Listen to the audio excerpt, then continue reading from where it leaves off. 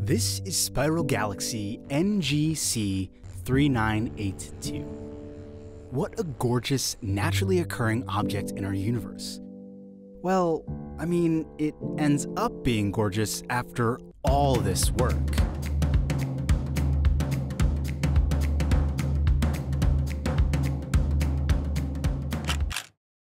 And that's true of pretty much every photo you've ever seen of space. They're all photoshopped to perfection. And I'm sure you're wondering why they do it, but the methodology behind how they do it is just as, if not even more interesting than that. Okay, so the most important thing to get out of the way here is that none of these photos are fake. According to the space agencies that took them, they're just interpretations of our reality. These interpretations, however, are edited as NASA, the ESA, the Canadian Space Agency, and most, if not all other space agencies, Photoshop the images they take of the universe around us. While the term photoshopping bears a lot of negative connotations, like models getting airbrushed to perfection or people faking experiences they never had, this is not the case with space. Everything you get from NASA is real. It's real information in the real universe. Yes, the pictures are enhanced or altered, or the colors are changed, but it's done for real scientific reasons, not just because we feel like it, and definitely not because we feel like making things up. That's Dr. Paul Sutter, an astrophysicist at The Ohio State University and host of the podcast Ask a Spaceman. He helped me understand what those scientific reasons for altering photos of space actually are. First off, images of space are taken not for beauty, but to gain information and insight about the universe around us. Most of the photos taken of space come to us in grayscale, a monochromatic color range that's pretty bland and boring if you're talking to the average person. The reason for this is twofold. First, color cameras are just lower resolution than black and white cameras. To produce any image, cameras require sensors to capture light. For black and white cameras, this sensor is working with all the light that comes into the camera. But with the color camera, you need red, blue, and green receptors to get all the different colors to make up the world. Each receptor is only picking up 1/3 the light that it normally would, which when put together creates a less sharp image than you'd get if you were capturing all of the light you were capable of. So flatter, less colorful photos are ideal when it comes to getting the most information you can out of a photo. But of course, monochromatic photos aren't as visually appealing as color photos, both when it comes to aesthetics and when it comes to quickly grasping information. The human eye has a limit to how many shades of gray it can distinguish between. So scientists composite multiple filtered photos into one image to approximate the real colors you'd get with the color camera. And then, since they're already there in Photoshop, you figure you might as well zhuzh it up just a little bit. We're visual creatures, and we like looking at pretty pictures. We like putting pretty pictures in our papers, and we like showing off pretty pictures to the public. We could share charts and graphs, which, while perhaps more scientifically useful, just isn't as interesting. So here's the cool picture that led to that chart and graph. Colorizing photos is more than just trying to increase the appeal of an image.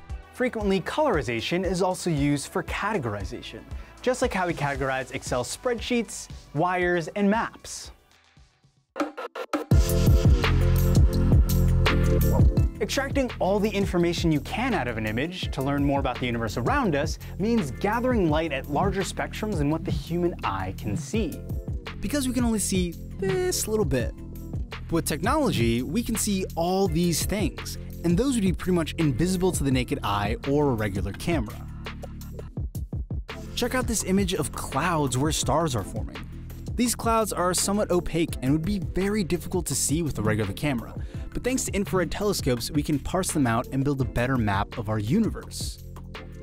Next, scientists have to decide how they're going to color code it, and sometimes that can be a little bit challenging. What color is 143 megahertz? There's no color for that. So we assign a color to those frequencies, just like the human eye assigns a color to particular wavelengths of light. So what we're doing when we're collecting data or collecting light that is outside the visible spectrum is we're assigning colors to it so we can actually look at these things. Colorizing photos can also help teams of scientists understand more about the composition or elemental makeup of the universe. Different elements give off different wavelengths of light. So if one scientist recognizes a certain element as hydrogen or sulfur, for instance, it's helpful to single that out so that everyone else on the team can identify that just from looking at the color it's painted as. If you look at a picture of a typical nebula, like the Orion Nebula or Cat's Eye Nebula, this isn't necessarily what you'd see with the naked eye, because the colors that have been added here are used to highlight where certain elements are. Like, oh, if there's a lot of oxygen over here, we want to paint that like a nice pretty blue. And if there's a bunch of iron over here, we want to see some red. We're assigning colors to those various elements so we can see where they are in relation to everybody else, so we can try to understand this nebula and how it was formed and how it will evolve.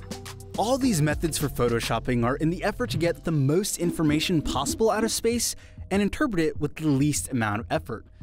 So NASA and pretty much every other space agency out there photoshops their images. Not because nothing is real and the Earth is actually flat and everything you know is a lie, but for the purpose of doing a better job at being astronomers.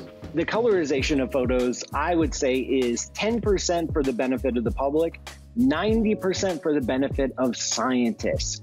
We are intentionally colorizing the images because we're trying to understand them. And sometimes natural color, or what you would see with your eye, just isn't going to give a lot of information.